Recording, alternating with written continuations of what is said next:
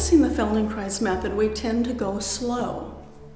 Now the reason for this is that it actually gives time for your neural synaptic firing to change. If you do something very quickly, you're always going to do it the habitual way.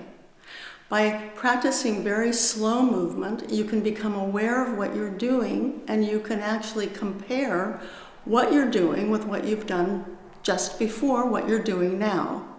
So in the long run, you can actually speed up the movement, but after the new training occurs in your nervous system. Now this new wiring does all kinds of things for you. It calms you down, it helps you regulate your nervous system, your emotional system, your co-regulation system, the way that you relate to other people. It helps you learn and know what you're doing while you're doing it. So this slow movement can even be thought of as mindful movement. Some people even practice the Feldenkrais method in lieu of meditation because they feel that they get the same results.